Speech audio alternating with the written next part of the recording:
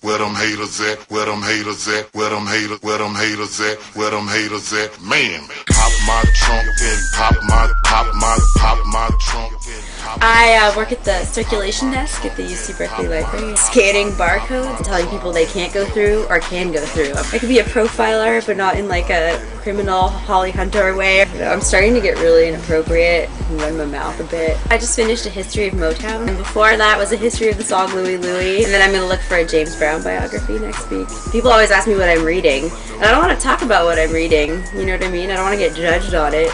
Bakhtin, post-colonial gender studies in the Caribbean, post-feminist queer theory, art and public life in 18th century France, queer Latinidad, queer Latinidad, queer Latinidad, the sexuality of gender. Is that like 30 books? People will do scholarship on anything, really. The Jewish body. There's a whole article on Jewish feet, like a scholarly article about flat feet. A guy I know is writing a doctoral thesis about ends in Germany, or maybe it was ours. Intense linguistic studies. I've only heard about this through hearsay, actually, because my friend used to work at Interlibrary Loan. It's this big book called The Fall of Jerusalem. If you were to stage a play regarding the fall of Jerusalem, how one would stage it with accuracy, how you would set up the stage. In Proscenium A, the smell of like 10 goats and their blood, the scent of virgin sex. Military scholarship is the most profitable. People are going to want to read about if you fought the Civil War with AK-47s. Joy of cooking. I'm not going to make sweetbread. I don't want to make tripe. But if I wanted to, or skin a rabbit or something, it would let me know how to do that.